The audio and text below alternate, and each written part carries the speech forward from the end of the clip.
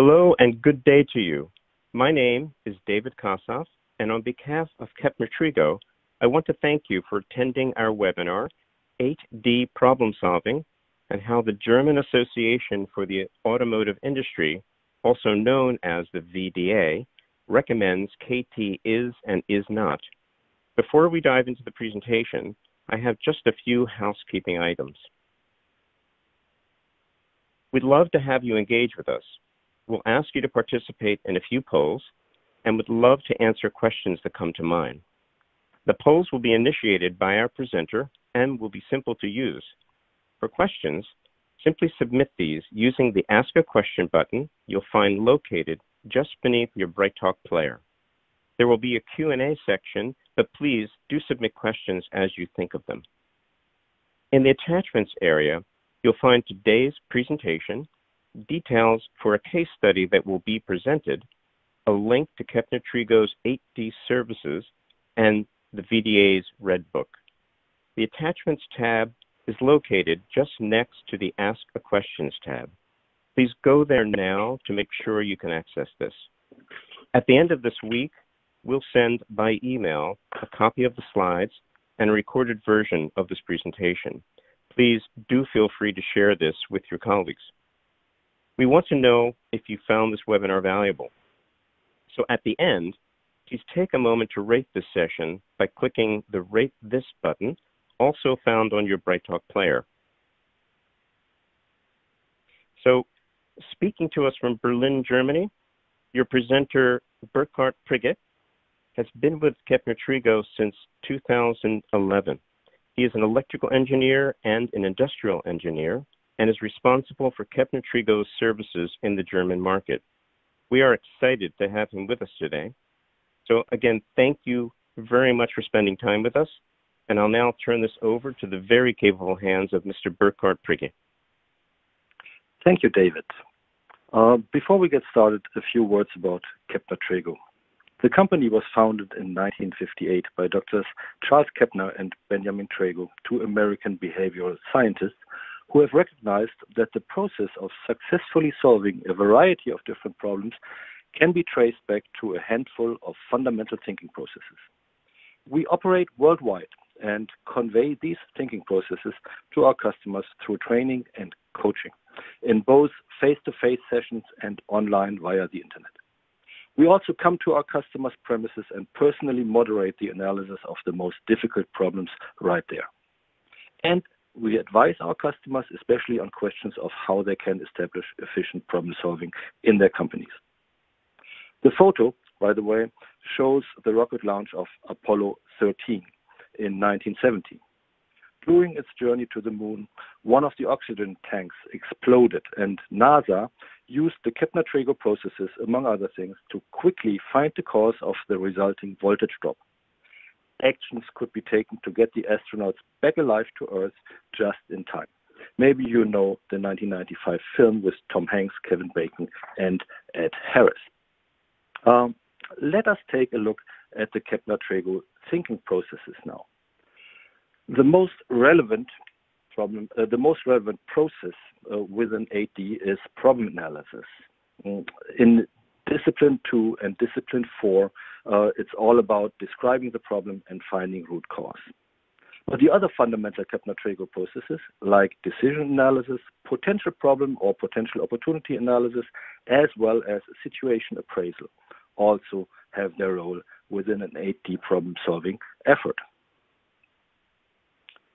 Just about 2 years ago, the VDA, which stands for Verband der Automobilindustrie, or German Association of the Automotive Industry, has published a new standard in which it recommends to its members and the automotive industry as a whole the best practice on how to conduct an 8D analysis. While I'm from Germany, and you might have heard of cars made in Germany, I understand that many of you are from the United States.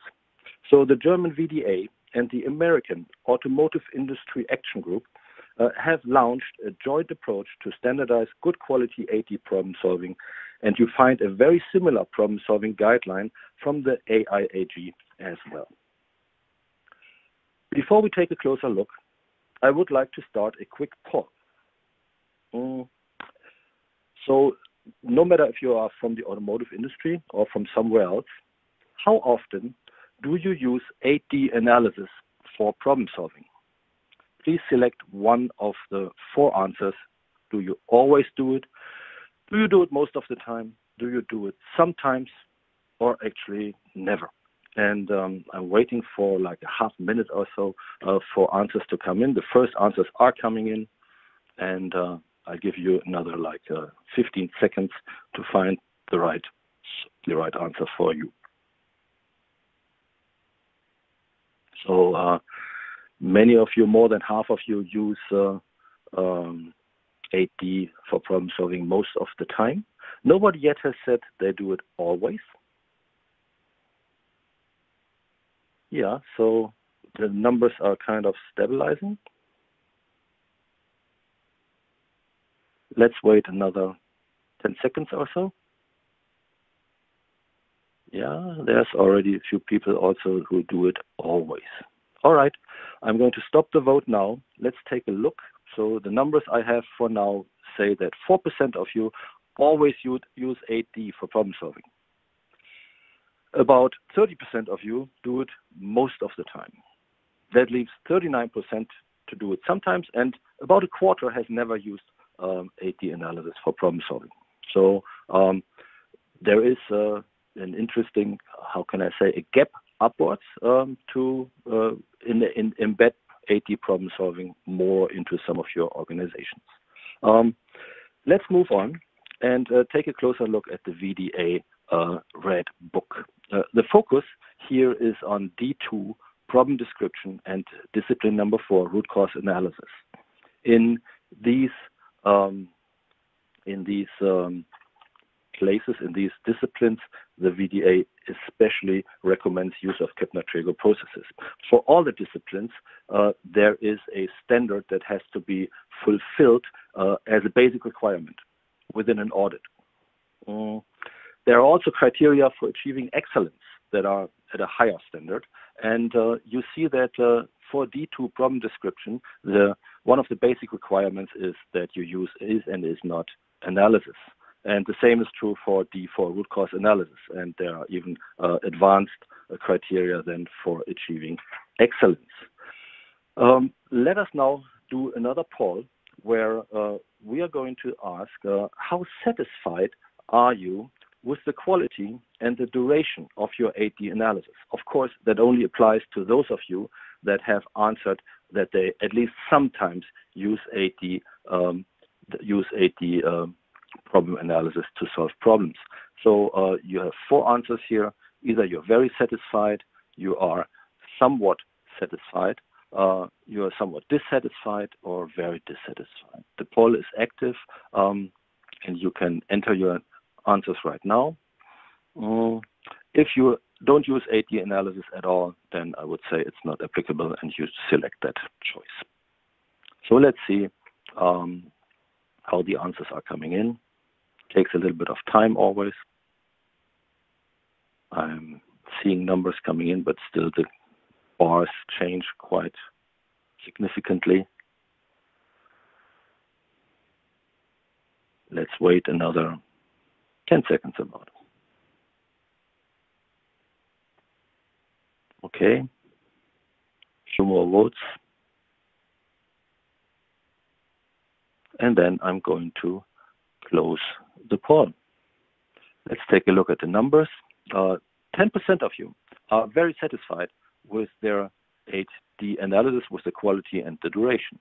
About a quarter each is somewhat satisfied or somewhat dissatisfied, and 5% are really unhappy, they're very dissatisfied. And then 1/4, as we could expect after the first poll, for you it is not applicable because you don't use 8D yet. All right, what we're going to do next is we're going to take a look at a case study. The case study is called Microcomputer Cabinets, and you find a PDF of that in the attachments. If you download it from the attachments, it'll take about 4 minutes to read this. If you don't want to download it, or if you can't make it within the 4 minutes to get through the entire case study, that's no problem. because I'm going to walk you through the main items of that case study anyways right after that. So from now on, it's another approximately 3.5 minutes for you to read.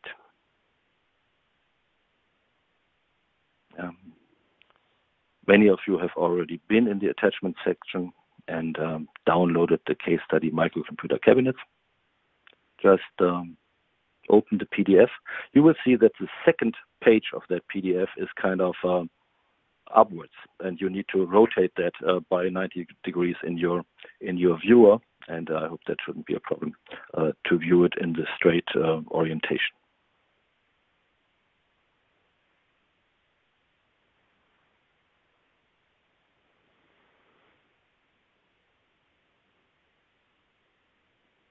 Yeah, I'm not saying too much now to give you opportunity to read.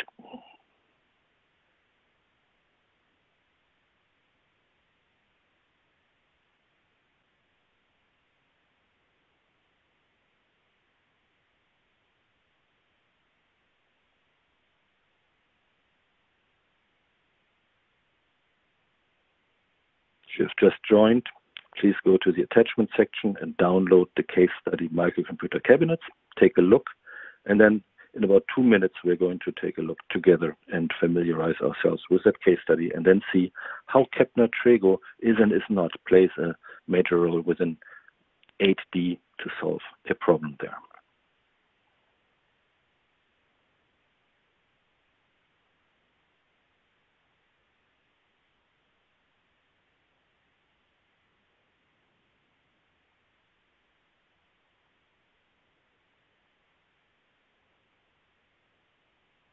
Okay, just reading.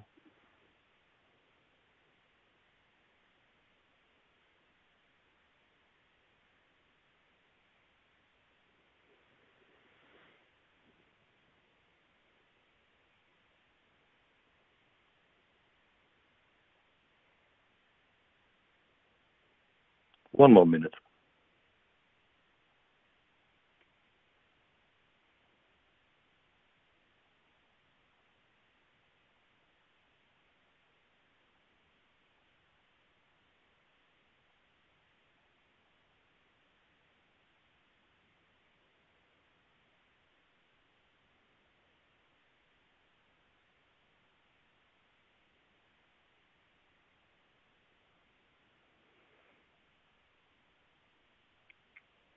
Half a minute to go.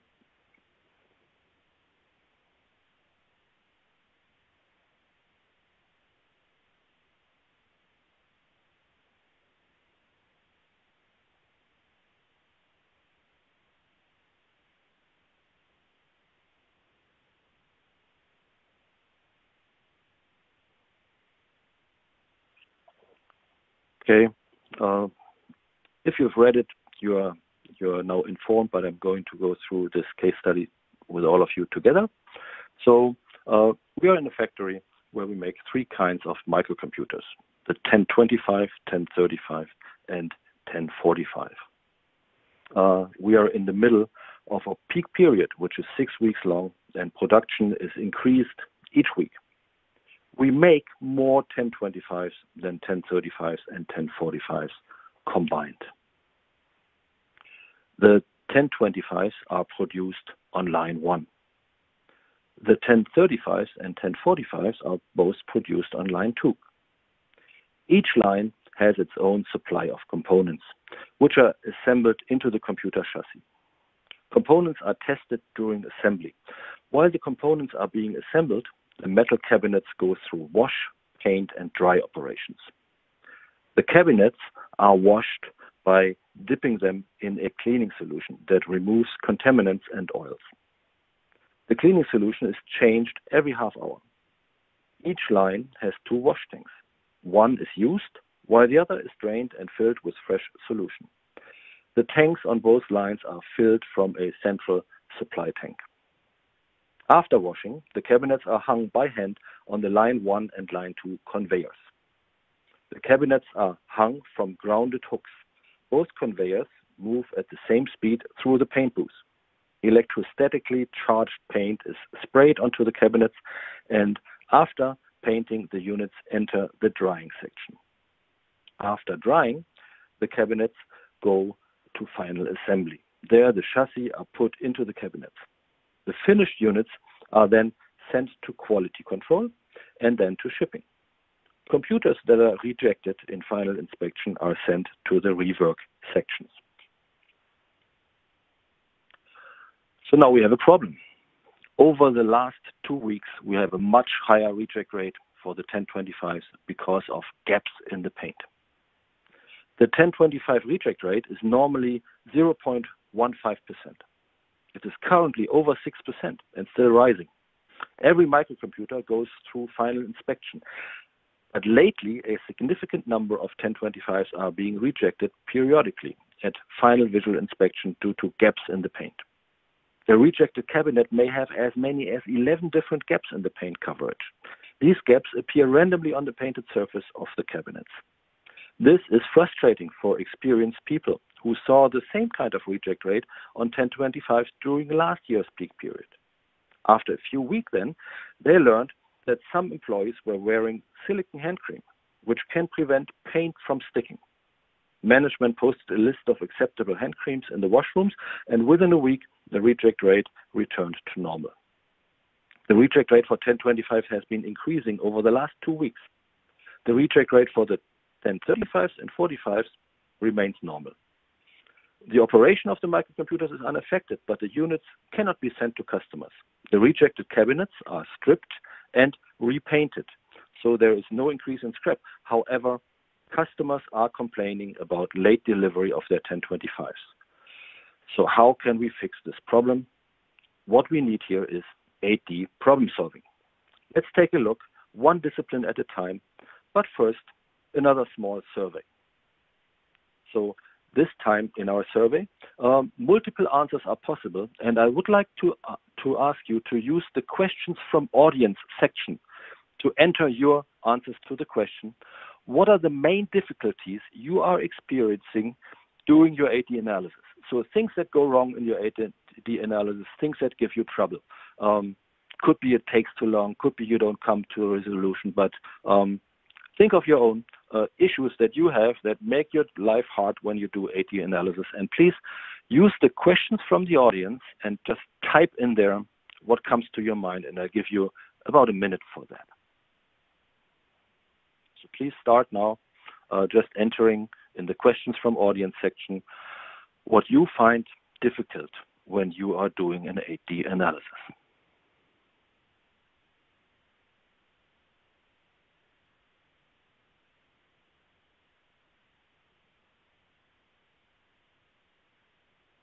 You can do this right now and enter whatever difficulties you may have when you do an 8D.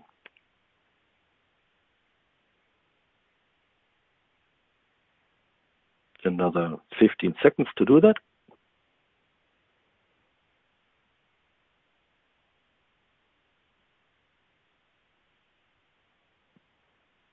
Actually, the place where you should enter that is called Ask from Audience. Ask a question, it's actually called. Ask a question. So that's where you would need to enter that, difficulty that you face. I see a few people now have found that.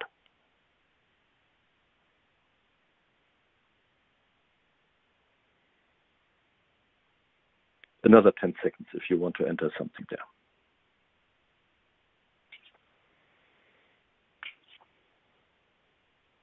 All right, so we've captured a few there, and we can take a look at them. Eventually, you can keep entering as we move forward, of course. But let's go on now and start with the first discipline. So if we do an 8D analysis around a problem, we start with D1 to put together a problem-solving team. That means we have to identify the sponsor, who's the team leader, and also who are the team members or experts that are supposed to conduct this analysis. If we want to do that, we can use Kepner Tregoe situation appraisal, especially the fourth step of the process, plan involvement. Here, we would select the right people to go through the analysis as a team.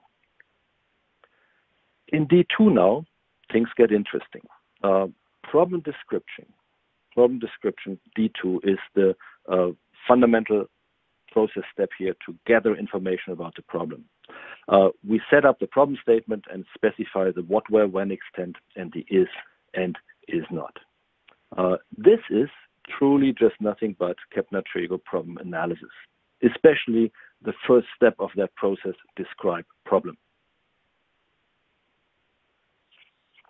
In its AT standard, the VDA requires us to set up a problem specification with is and is not. Since the autumn of this year, the VDA explicitly references Kepner Tregoe for that. And you see images of what the VDA suggests as questions to use, and you see the Kepner Tregoe templates and process card, and see there is a great coherence and similarity. If we want to do that for the microcomputer cabinets, this is what it could look like. So we have a problem statement at the top. It says microcomputer cabinets 1025 have paint gaps. On the left side, there is the is information. On the right side, you find the is not. You'll see that only 1025s have the problem. The 1035s and 1045s are not affected. We experience paint gaps. We could have also paint running, peeling, or discoloration, but that is not observed. Therefore, it's in the is not. The place where we find the defective computer cabinets is at final inspection. We have no reports of paint gaps from final assembly. But we might want to ask a question there. So therefore, it says NMD, need more data. You see that the paint gaps are randomly on the painted surface, not in specific places, etc. So in this problem specification, we gather all the factual data about the problem. Now that we have described the problem, we move on to discipline 3, containment action. We want to eliminate the impact of the problem on the customer. So here we can use Kepner Tregoe decision analysis to select the most appropriate containment actions. Some containment actions that were suggested and that have been selected here would be to send microcomputers with paint gaps to the rework section, to strip them of color, wash them, and return them into production, and also to inform key customers about late deliveries and to adjust the shipment schedule. So that would be our containment actions in this problem. Moving on to D4, root cause analysis. Here it's about to identify possible causes that could explain the problem, then to evaluate these hypotheses against the previously captured factual information, and to get rid of all the causes that don't make sense, and then to identify which of the remaining possible causes is the most probable cause. In the final step, we would confirm the true cause. So again, we go back to Kepner Tregoe problem analysis. These are exactly the next 3 steps of the process. And the VDA, again, suggests various approaches to identify possible causes. And again, they explicitly require the use of Kepner Tregoe is and is not. You see that concepts like the 5 whys or an Ishikawa cause and effect diagram, they represent sub-steps within this Kepner Tregoe analysis, and they are just helping us to come to a good problem statement and to identify possible causes from knowledge and experience. It is also possible and recommended by the VDA to identify possible causes from distinctions and changes. So by asking what's different between the is and is not and what has changed, we actually do find a few distinctions here between the is and is not, and we also see changes, and that can also help us to identify possible causes. So as an example, we might have come to identify 3 possible causes in this case. Usually in a real problem, and even in this case study, we would have more ideas than 3, but I want to keep it a little simple here. So one possible cause that is already suggested in the text is that operators use silicon hand cream, and then they touch the cabinets and the paint doesn't stick. Could also be that hooks are not properly grounded, so the electrostatically charged paint doesn't stick to the cabinet. Another possible cause would be that the cleaning solution is contaminated. before the 30 minutes are over, and therefore it doesn't clean properly anymore. So out of a multitude of possible causes, we now want to get rid of those that don't make sense, and we do this by comparing the possible causes against the facts in the is and is not specification. And if we do that, we find that, first of all, ungrounded hooks can be eliminated as a cause of the problem because they would create a different kind of deviation. They would create a completely unpainted cabinet. So that means this cause would be contradicting the problem specification. Each of the two other causes would basically be possible, but under a different number of assumptions and with assumptions that have more or less probability. So we can use this information now, particularly the assumptions that we have noted, to identify the most probable cause. And we come to the conclusion that the most probable cause in this case would be the cleaning solution is contaminated before the 30 minutes are over. In the final step of problem analysis now, confirm true cause, we would have to find a way to confirm that our most probable cause is the real cause, the true cause. And there's various ways of doing that. One would be to just go and see, to observe. So we could go to the line 1 wash tank and we could take a look at the end of the 30 minutes, and we would see that the cleaning solution is already really dirty at that time. The final cabinets are no longer washed properly, and the paint comes out with gaps after drying. So that we can do to confirm true cause. Now, before we move on to the other disciplines, a final poll for you. When you do your 8D analysis, do you already use is and is not? And I'm going to start the poll now. You can start voting now. 5 possible answers actually. Do you always use is and is not when you specify a problem? Do you do that most of the time? Do you only sometimes do that? Or do you never do it? And of course, if you're in the quarter that does not do 8D analysis anyways, then the question doesn't make sense and it would be not applicable. So yes, please start clicking on the appropriate answer that applies to you. I see slowly some votes are coming in, but still more room and more time required. When you do an 8D analysis, do you use is and is not?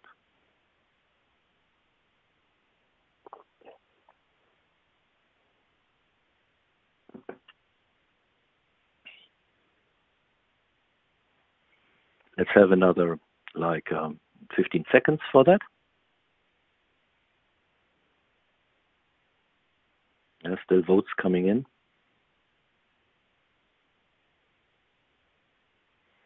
All right, no further change.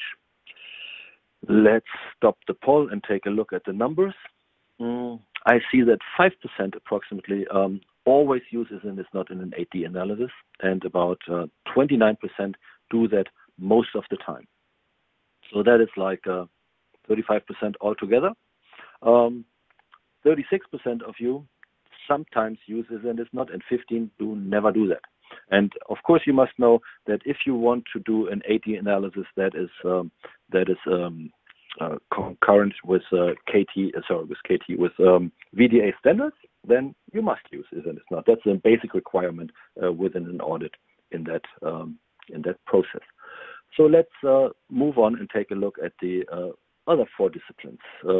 They go somewhat faster now. Discipline number 5, selection and verification of corrective action, another application of decision analysis. And there could be a number of corrective actions that are suggested. For example, we could increase the line speed. We could change the cleaning solution in the line 1 wash tank every 20 minutes. We could use a new wash solvent, or we could use a new acid wash pre-treatment.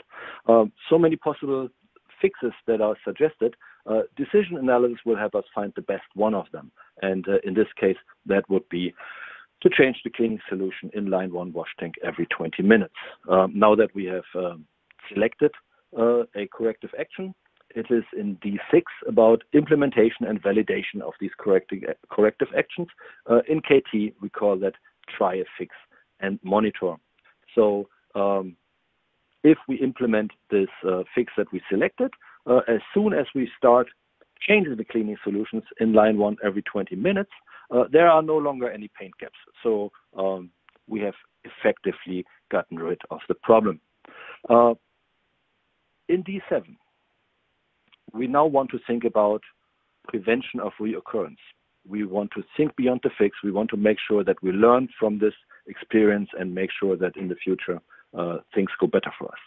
This is application of some elements of Kepner Tregoe potential problem analysis. And as we do that, as we prevent reoccurrence, we use an approach that we call think beyond the fix in Kepner Tregoe. So there's basically 5 questions that we ask. What other damage could this cause create? Where else could this cause create problems? What is the cause of the cause? And then on the side of the fix, what identical things need the same fix, and what problems could this fix cause? And you see some answers to these questions here on the slide. The final step of an 8D process is finalization and acknowledgement of the team success. And here we use elements of the Kepner Tregoe performance system. So feedback is important for continuous improvement, and we make sure that all actions from D3, D5, and D6 are finished, that the report is available and approved by the sponsor and the team leader, and that the team effort has been acknowledged. And once we've done that, we have completed our 8D analysis. This entire 8D analysis can be documented in an A3 form. So here is an example, actually in German, of an A3 form that I designed for a life science enterprise in Germany. If you see how small the print is, you might want to print it even larger than A3, but all the information from the 8 process steps are found in this one single sheet. As a conclusion, I would like to point out that the VDA, the German Car Maker Association, requires Kepner Tregoe is and is not for Discipline 2 problem description and for Discipline 4 root cause analysis. But the Kepner Tregoe processes are also useful in many other, and actually in all the other disciplines. Kepner Tregoe can support you in your 8D analysis. And here's what we offer. We can audit your 8D analysis. If you send us a handful, we'll take a look and tell you what is going well and what can be improved. We conduct in-house training for you, both virtually via the internet as well as on your premises. We also offer training in public sessions, again virtually as well as in a classroom. And we do support the implementation of these processes in your company. If you want to find out more about that, please contact us or visit our website at www.kepnertregoe.com/lp/8D. Please also take a look at the attachment to this Bright Talk. So you will find the PowerPoint slides, 2 links to the VDA webshop and to the 8D page on kepnertregoe.com. So I'm at the end of my presentation here, and I hand over to my colleague David Kossoff to round this all up. Thank you very much for your attention.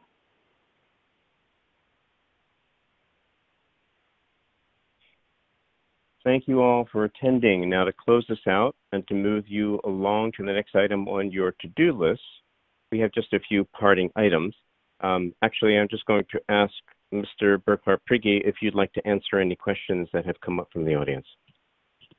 Yes, of course.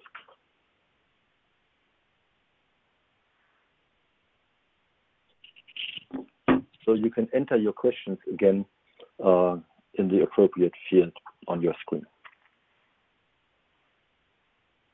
Yeah, that's great, Burkhardt. So I noticed that there are a number of folks that have already asked questions. Mm-hmm. You can take a look at these over here. One at the top actually spoke about how do you establish possible causes avoiding correlation?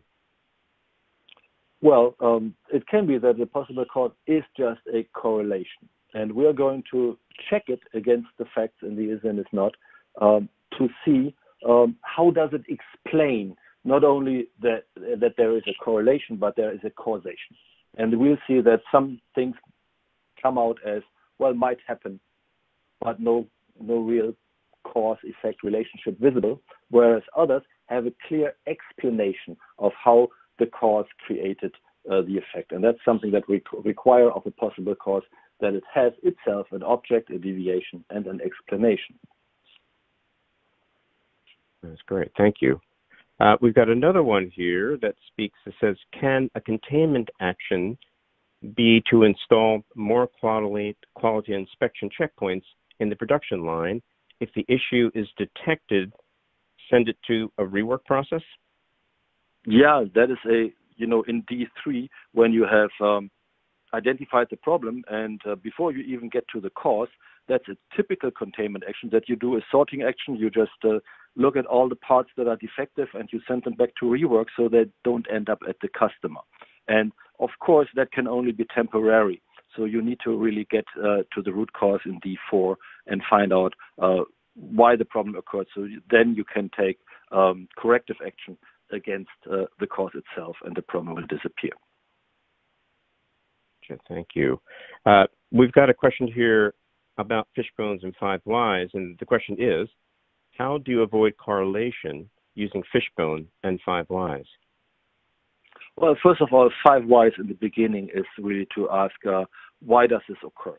And if the situation is simple and you ask why, and you come to an obvious answer, then the rest of the process is really straightforward and you just have found a simple cause to a simple problem. Oftentimes, you come to a point where asking 5 whys brings you to a place where the answer is don't know. Like we have delayed shipment of 1025s. Why? Because we have a high reject rate. Why? Because we have paint gaps. Why do we have paint gaps? Oh, no, I don't know. And then you can start your problem analysis in the first place. So that's where the 5 whys have their place, to come to an easy answer or to come to a cause unknown deviation where you can start problem analysis. If you look at a fishbone diagram, that is really just a thought starter. That's an idea generator. You have described the problem in D2. Now in D4, you ask what could possibly cause this problem. And anything that has an object, a deviation, and an explanation to it is first of all accepted as a possible cause, because then we are going to test the possible cause against the is and is not, and thereby get rid of all the possible causes that don't make sense and find out which of the remaining possible causes is the most probable one. It is no issue, no difficulty if a possible cause that comes out from the fishbone diagram is untrue or doesn't make sense or is merely a correlation. The testing of the possible cause afterwards is going to filter that out. Gotcha. Thank you very much. So, Burkhardt, another question here on how is KT similar, or should I say how similar is KT to REDX? All right. REDX is from the Shannon methodology, where you kind of look at it is and is not situation. You look for the best of the best and the worst of the worst, which has some thinking of KT in it. It's somewhat different because in Shannon you mainly look at objects, and in KT you look at the what, where, when extent. So you have the object, the deviation, the place where it occurs, the timing, and all the extent information. So there is a similarity in that, but also differences. The REDX is the most probable cause in a Shannon analysis, and you get that by comparing how your data fits to that or that hypothesis. Shannon is usually employing, I must say, using a lot of statistical analysis, which is effective when you have large number of objects where there are only few of them have a deviation. So their statistical processes are quite useful, and you can use them within KT as well. I understand that this is difficult if you have a single occurrence deviation. Let's say the sinking of the Titanic or the explosion of a tank in a spaceship, or those kind of events where statistical analysis doesn't yield any, good information. KT works in both. Yeah, those events are two that certainly we wouldn't like to have any more of in the future. Thank you for that answer. So we actually have a bit of a comment and a question, and we'll get in touch with this person. What they say is, I would like to introduce KT to my organization. I've used KT techniques for years with much success. Thank you for that. We'll be in touch with you to help you out on that. Another question here, talking about the 8D technique, does Kepner Tregoe have a book that I could buy? Well, Kepner and Tregoe, they wrote a book in 1965 that's called The Rational Manager, and it has been rewritten or improved in 1990, The New Rational Manager. And since then, Kepner and Tregoe both don't write books anymore because, they don't write anything. At these days, they had a long life, but no more new books. Yes, so this book, the New Rational Manager, is a classic book that is available, and it is part of our training materials. So if you come to KT and you get trained in our processes, then this book is part of the materials that we are going to give all our learners. Great. So bear with me for a second. I have great. Here, there's another great question here. If you analyze the problem and somehow this problem disappears, what actions do you do then, or how do you finish the analysis of it? Well, before you even start analyzing a problem, you ask three questions. So the first question is, do we have a deviation? So something that is not quite right. Second, is the cause unknown? If we already know the cause, then certainly we would look for the cause of the cause, but not for the immediate one. And third is, do I need to know the cause to take effective action? And that depends. If you have a problem, it's there for a while and it disappears. Then it might be that you don't have to bother anymore. Everything is good and you busy yourself with other things in your life, and that's fine. But oftentimes, when something went wrong for a certain time and now it's back to good, you still have to find the cause, because it might come back, because authorities demand from you that you find the cause of that deviation, even though it's not present at the moment. And just so that you understand what's going on in your environment even better. So therefore, you could still, of course, analyze a problem from the past that has gone away. Hopefully, you have captured some data at the time when the problem occurred, because it's much more difficult to remember stuff that happened in the past than to look at your notes and your charts and your data that you have captured at the time when the problem occurred. Thank you very much. Lots of great questions here. Do you use timeline, cause, and effect methods within the process? And in what cases is it usable, if yes? Well, we look at timeline, yes, when it comes to using distinctions and changes. We also all the time want to take a look at when a change occurred. We all understand that cause often comes from change. So everything was good, something has changed that created a problem. And when we want to find the cause, we want to find the relevant change, we take a look at when these changes occurred. So timelines are important, but it's not the only tool that helps us to find causes. We can also find cause in invariant things over time, distinctions that have then experienced a change and that led to cause.